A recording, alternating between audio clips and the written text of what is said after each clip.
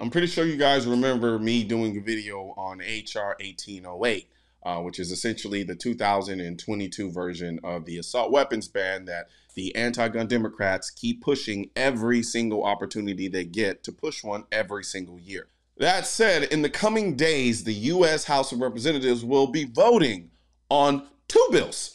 One of those is HR 1808, which is that assault weapon ban, which essentially bans any semi-automatic rifle and yes, even some pistols. But they'll also be voting on HR 2814, which is a bill designed to destroy the gun industry. Essentially what it does is it wants to get rid of and remove PLACA. For those who don't know what PLACA is a federal law that basically protects gun manufacturers from being sued simply because one of their firearms was used in a crime.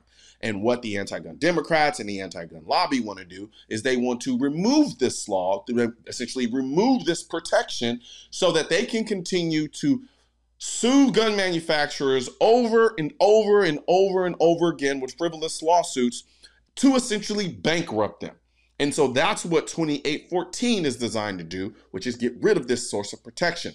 I know a lot of these anti-gunners like to get up there and say that the gun manufacturers are the only ones who are not held accountable or held liable for this. That's not true. That's not what this law does. It doesn't absolve them of all accountability.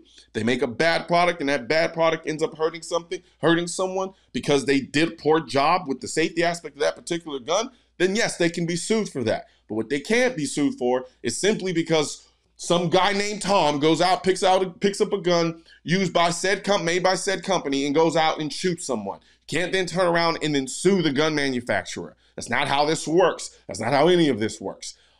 All that being said, when bills like this pop up, and I do videos like this, people always ask me, okay, this is great. I take your videos and I send them to as many people as possible so that they can hear your arguments. And I love you guys for that. I absolutely do. But you also always ask me, what else can we do? So I'm here to tell you.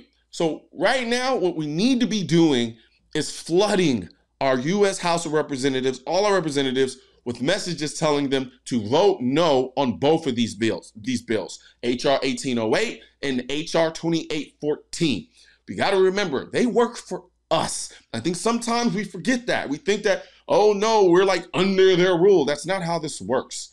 They work for us. And I promise you, if enough people make enough noise, this bill will become too toxic to support, especially for those people who are liberal, who vote for Democrats, but are liberal gun owners, especially those people who live in purple states, for those individuals and those representatives who are on the left side of the aisle, but have a big population of people who are on the right side of the aisle in their particular state.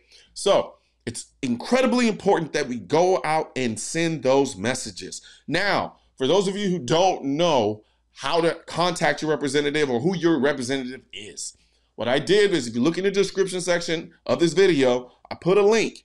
That link, once you click it, you put in your zip code and some short information, and it'll literally tell you exactly who your representative is, and then also give you the ability to send them a message directly. It'll take you less than 3 seconds. Some of y'all spend more time sliding in the DMs of different Instagram models and celebrities. So this is nothing. You have absolutely no excuse. Send messages to your representatives and tell them no on HR 1808 and HR 2814.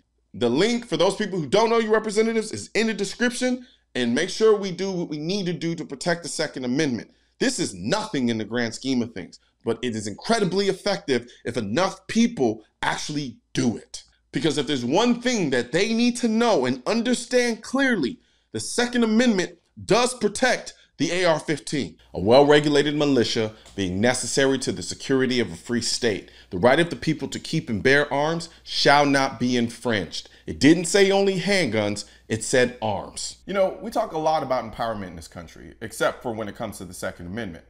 However, I can't think of anything more empowering than having the most effective tool to protect you and your family. So help me spread this message by liking and sharing this video with everyone you know. And don't forget to subscribe and leave a comment, because the Second Amendment, when it said militia, it wasn't talking about the government. It was talking about you.